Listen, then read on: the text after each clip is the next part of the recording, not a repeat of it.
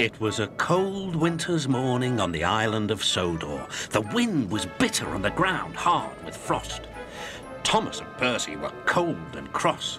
"All I want is a warm boiler," huffed Thomas. "Firelighter knows that. He's late." "He's not late," replied Percy. "This cold weather woke us up early." Gusts of wind swirled flakes of snow towards Thomas. Then they swooshed round Percy too. "Why don't we talk about something else?" shivered Percy. "Yes, like how silly we look when our funnels turn into icicles." "That's not funny." "Maybe we'll stop feeling cold if we talk about warm things like sunshine and steam." "And firelighters," muttered Thomas. "Scarves," continued Percy. "Scarves? That's what you need, Percy. A woolly scarf round your funnel."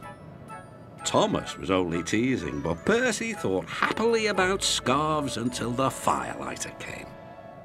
The Fat Controller was enjoying hot porridge for breakfast. He was looking forward to taking important visitors on a tour of the railway and had pressed his special trousers. "I shall put them in my trunk and change into them just before the photographs are taken," he said to his wife. Then he set off to catch his train. Percy was now working hard. His fire was burning nicely and he had plenty of steam. But he still thought about scarves. He saw them everywhere he went.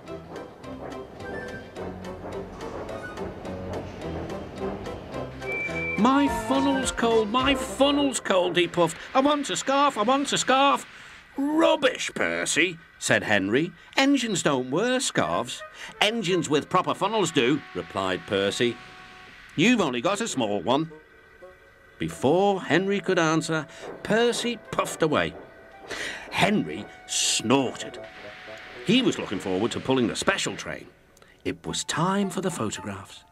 Everyone was excited. The Fat Controller was waiting on the platform for his trousers. They were in a trunk amongst a big load of baggage. The porters were taking the baggage trolley across the line. They were walking backwards to see that nothing fell off. Percy was still being cheeky. His driver always shut off steam just outside the station. Percy wanted to surprise the coaches by coming in as quietly as he could.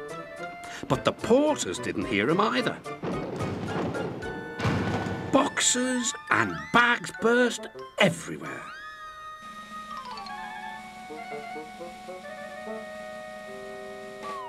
"Oh!"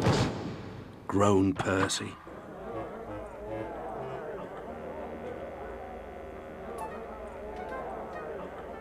Sticky streams of jam trickled down Percy's face.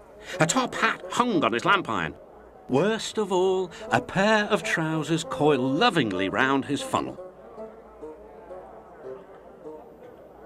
Everyone was very angry. The Fat Controller seized the top hat. "Mine," he said. "Percy, look at this." "Yes, sir, I am, sir." "My best trousers, too." "Yes, sir. Please, sir." "We must pay the passengers for their spoiled clothes, and my trousers are ruined. I hope this will teach you not to play tricks with the coaches." Percy went off to the yard. He felt very silly. On the way, he met James. "Hello, Percy. So you found a scarf, eh? But legs go in trousers, not funnels." And he puffed away to tell Henry the news. That evening, Thomas and Percy were resting in the shed. Percy's driver had taken away the trousers and given Percy a good rub down. "Firelighters promised to come early tomorrow," said Thomas. Henry arrived. He'd enjoyed taking the visitors around, and now he felt sorry for Percy too. "Driver says the weather will be warmer tomorrow. You won't need a scarf, Percy."